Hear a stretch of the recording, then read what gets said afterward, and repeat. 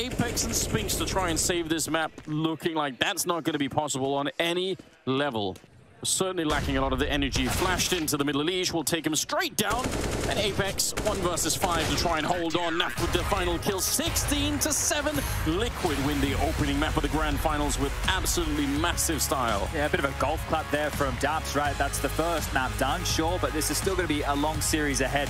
So this is the situation that set the tone, right? Showing their map choice, they've looked good. Vitality will have that same opportunity when they move into Dust 2.